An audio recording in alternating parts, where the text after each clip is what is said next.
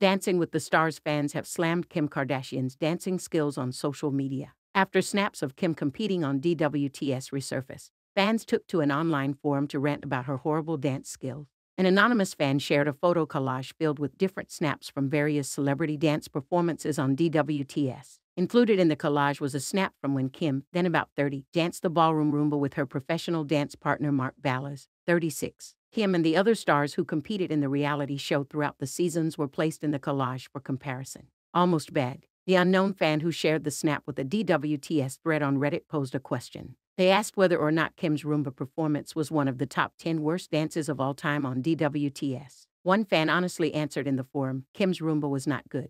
Not directly replying to the proposed inquiry, another fan added, Kim's foxtrot was good though. Her mambo is just what everyone thinks of lol. While Kim might not have been a fan favorite when she was on DWTS, that doesn't stop her from supporting the franchise. Still a fan, her support of certain people on the show sometimes ignited controversy. DWTS fans were furious at Kim for endorsing JoJo, 19, during the finale when she competed in 2021. During the season finale of DWTS, JoJo got a shout-out from Kim ahead of her final performance.